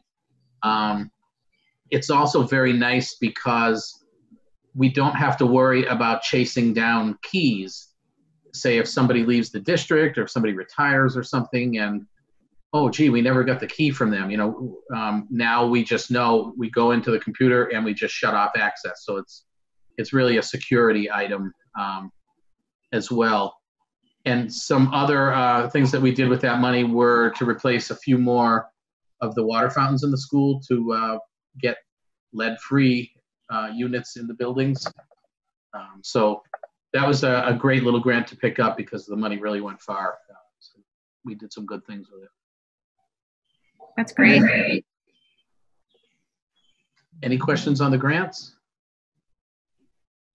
No. I just let the school committee know we submitted, you see on this page 461, that was the early college planning grant that we received.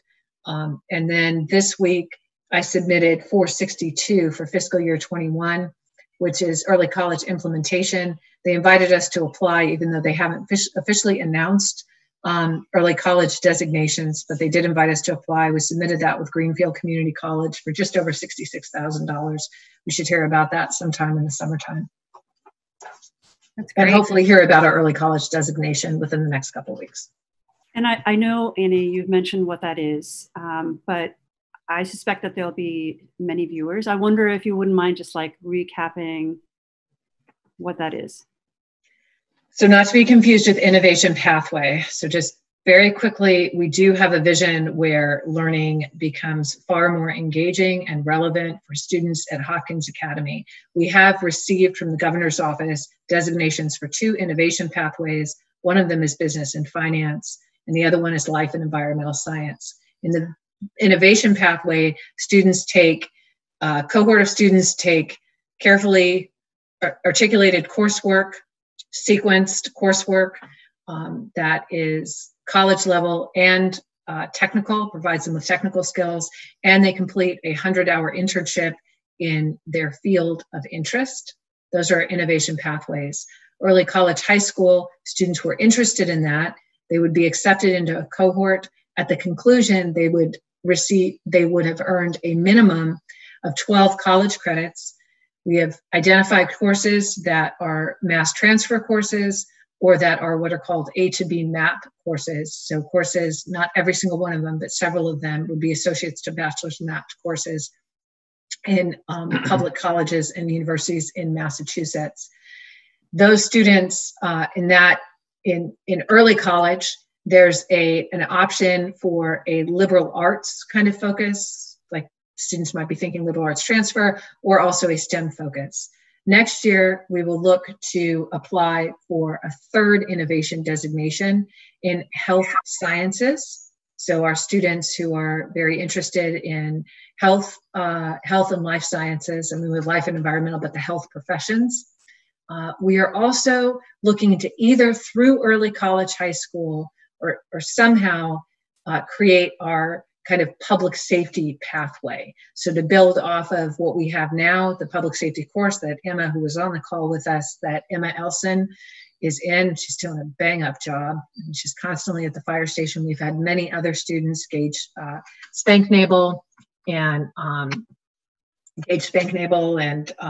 Higgins. Liam Higgins, thank you, and Liam, and others, many other students. So we are looking to also kind of create pathways in public safety and pathways in health professions. Thank you. I just want to underscore that these are very competitive opportunities, and it seems unlikely that a town of our size, serving as many students as we do, could qualify for this. But it's been the leadership, I think, of the faculty, along with you, Annie. And I'm, we did earn a grant to go out and tour award-winning schools in San Diego. And what we learned as a team was that what they were doing there is entirely along the lines of what we're planning with these programs. So it's exciting that this all is coming together. It is. Would have been nice to make the announcements if we were all together. Like, it's kind of a bit of a letdown to just put them in the weekly email, but it's all happening. It's all happening. All good things. You know, I think it should be mentioned, if you look at the grant report, basically we have these grants that we get every year, and they basically run from the second grant, the 140 grant, down to the 391 grant, which actually the 391 is going away this year. But those were the grants that we got every year. The 104 grant at the top, and then the 1, 2, 3, 4, 5 of them at the bottom are all new grants that we've gotten. And that really is just a testament for Anne's grant writing abilities. She is really a lean, mean grant writing machine, and apparently we were talking about it one day in the central office, and Sue Giza gave her the nickname of $1 Million Mackenzie. So guess we're working our way toward that. But I mean, you know, it really is just amazing when you look at the number of grants that are new on this grant report versus what we've normally gotten. It's really a big deal, and it makes a big difference to the district. Not an easy task. And also, just to double click on the fact that our educators are out of the box thinkers who are able to imagine some new possibilities and commit to bringing those to life. And that does not happen everywhere. And I just want to commend our educators for partnering with us to make that happen. Agreed. Thanks, Chris. Yeah, agreed. And the final report we have are the revolving accounts report. If you look at that, you see the athletic revolving, which looks like just a huge balance in there, but there's $17,300 in athletic fields funds as well that's included in that. Those were the items that we received donations for. There's still actually $20 out there that Helping Hearts, they were collecting the funds for us, and they just held that final $20 just to keep some money in that account until we knew that there were no more donations coming in. So we'll reach out and get the final $20 from them. But so still we have around $17,000 in the athletic revolving. That's still, $12,000, which is still, a very good balance. It's more than we had at the beginning of the year. So it's always nice with that. Lunch account, you can see on April 30th was in the negative. It's obviously going to continue getting further into the negative through May and June.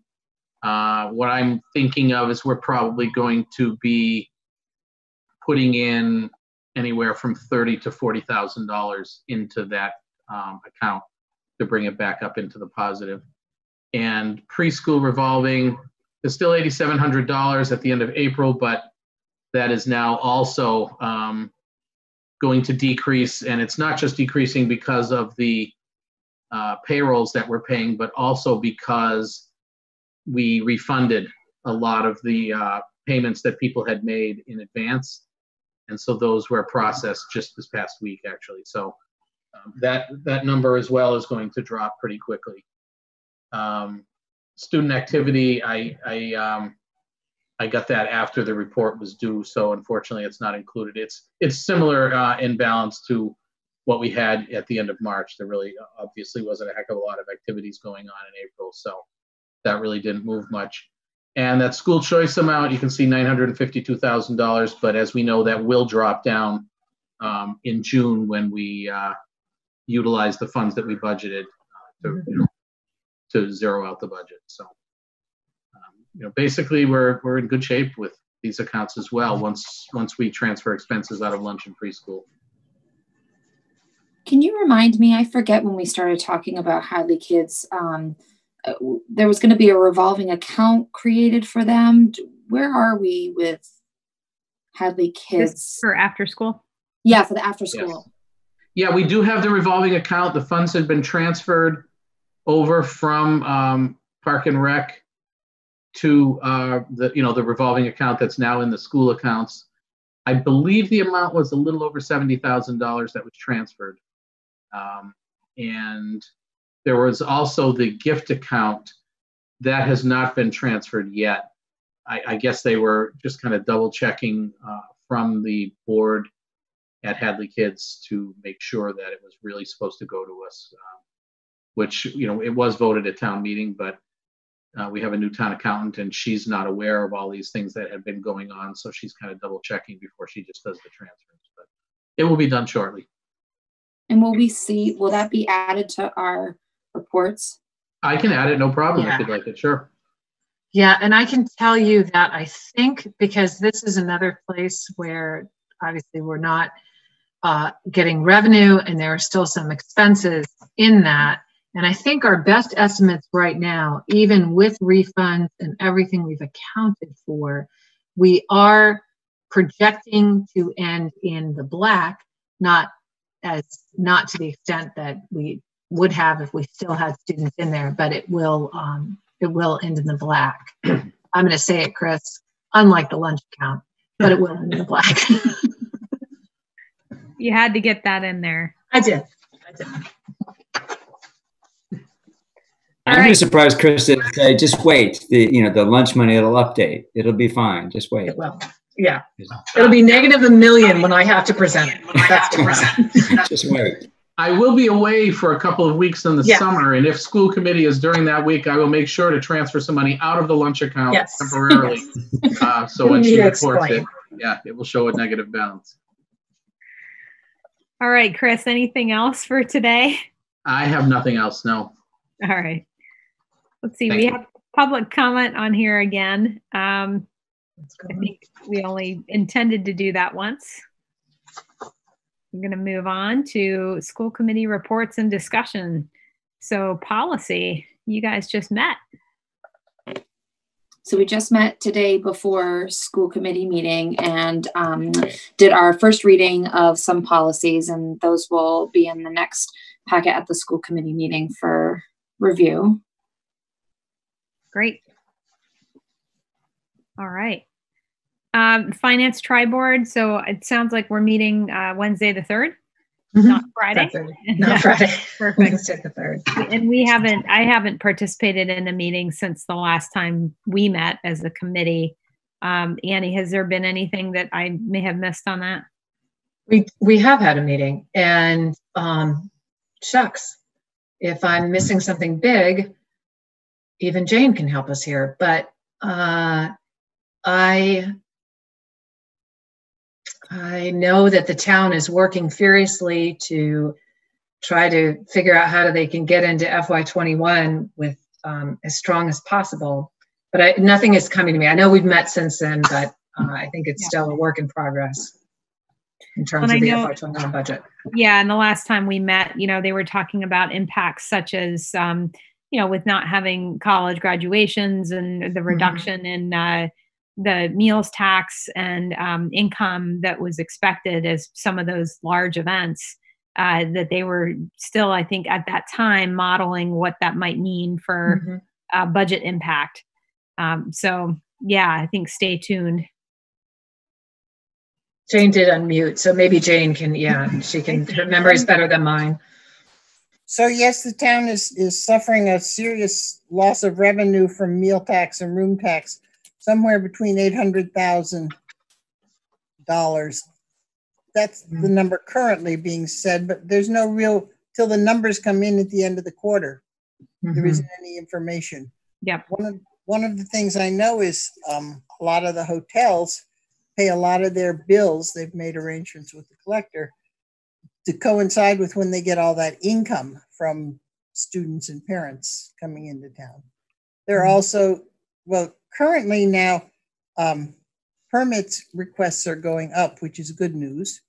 And about a year and a half ago, the select board changed cost of permits. So there's a little more money there, so it covers itself. But yes, the town is tightening its belt, and everybody in town is tightening their belt because nobody planned for this, and we're all going to survive together. Thanks for that.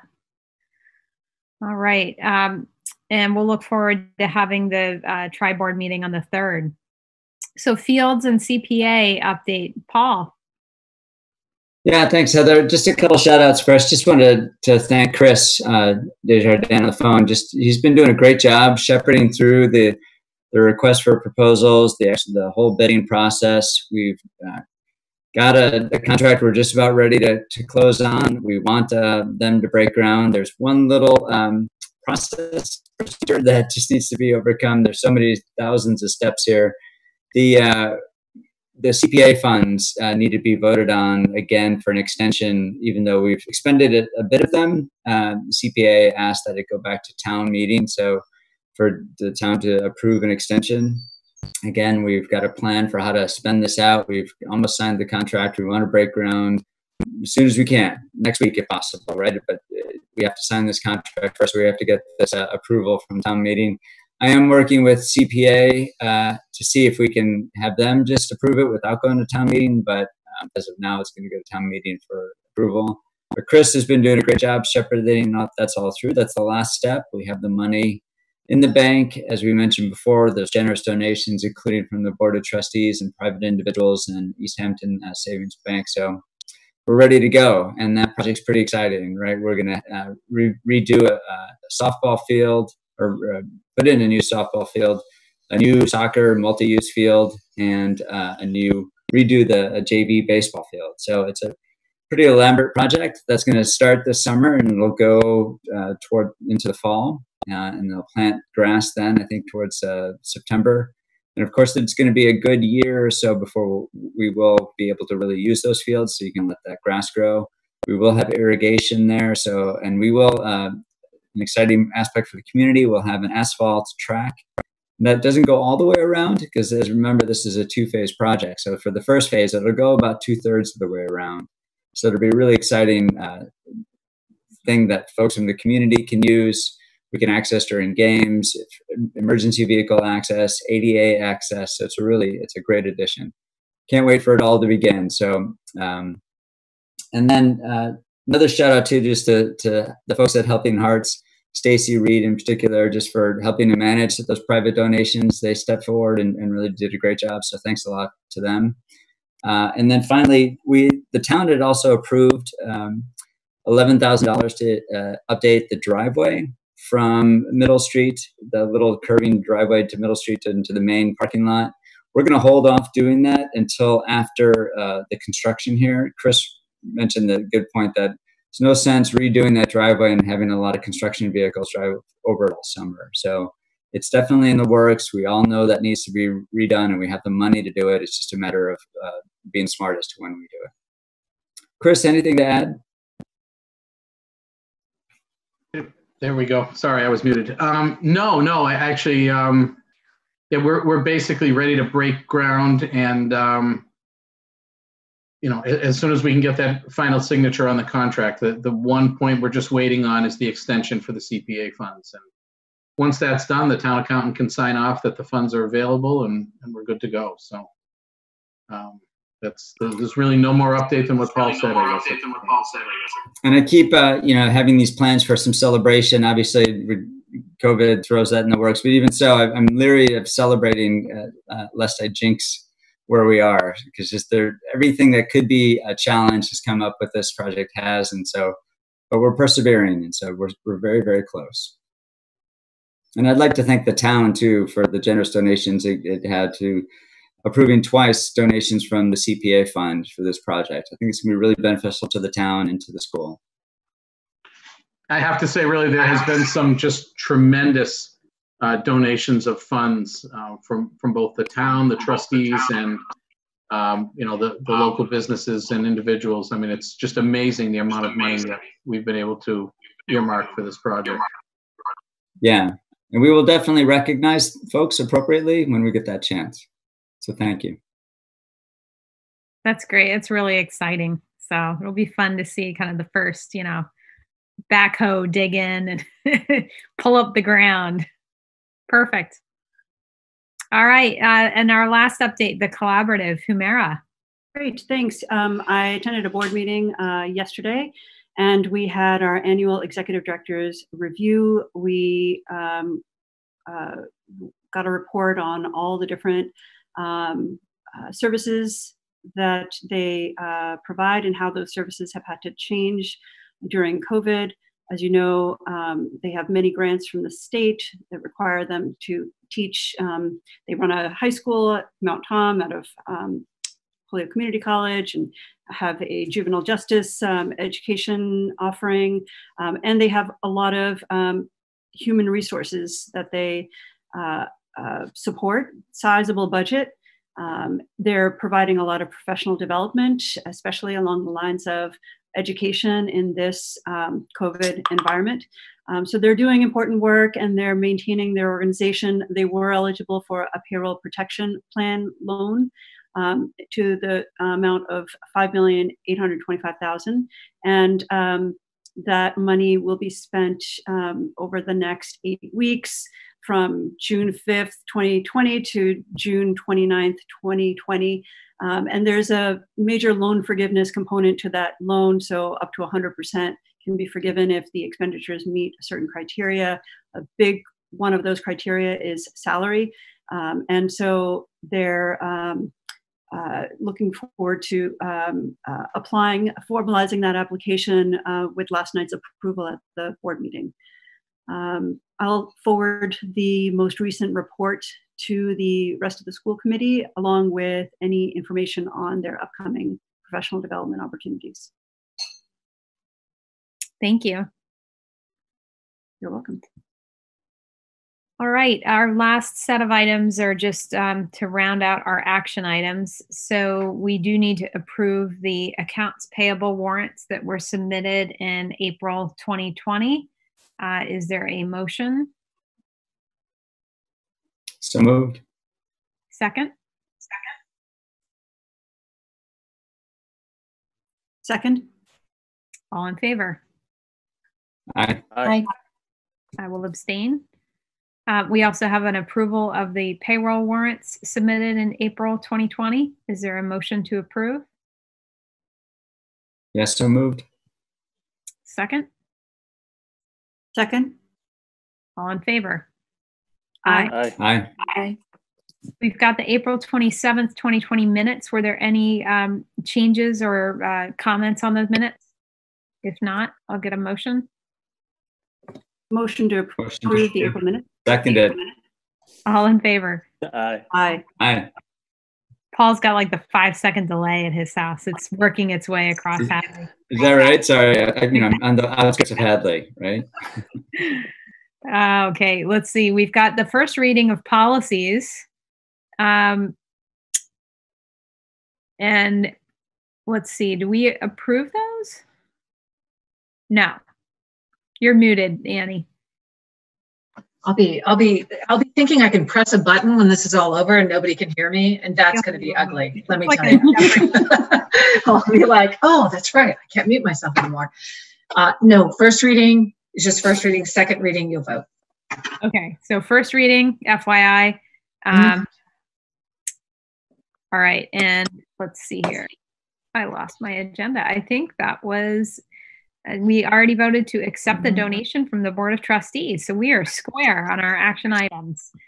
Our next regular meeting date, typically that would have been looking, what, the 20, is it the 22nd or the 29th?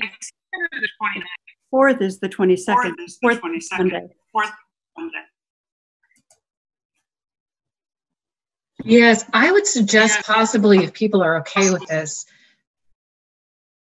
perhaps sending out, being a little flexible around that. So I'd like us to meet as close to when the guidance comes out from the state around reentry as possible. So if it's okay for me to send out some options when I feel like I know it's getting closer to that coming, that would be a really productive and important thing for us to talk about at a June school committee meeting. So can I send out an invitation with possibilities when I have a sense of when we're going to have that guidance in hand? I think that's a great idea. No troubles going on here. Same here. And just so everybody knows, I had told Annie and Heather, on Mondays and Tuesdays, I'm going to be working till 5:30. So I wouldn't be able to attend the meeting until 6 o'clock. I don't know if people can adjust to a 6 o'clock meeting, or I can do any other day earlier. Just Mondays and Tuesdays I won't be available till 6. Thanks, Tara. Yeah, we'll keep that in mind, whichever date we pick. If we needed to hold it starting at 6, that's not a problem for me, but others should weigh in on that. when Annie sends availability. Definitely. And if I could just mention that other days of the week are absolutely fine from my perspective. I think, we're on Zoom meetings all day long. So anything we can do to get out at 8 rather than 9 is welcomed. Yeah. Sounds good. And with that, we will round out this meeting and end at 7:35. Is there a motion to adjourn the meeting? So moved. Seconded. All in favor? Aye. Aye. I'd like to thank folks for showing up and listening in, and appreciate everybody's comments. So thank you. Thank you. See y'all soon. Thanks, everyone. Thank you, guys. Thank you, everyone. Welcome, Ethan. Bye. Have a good night. Good night, Have guys. a great night, everybody. Thank you.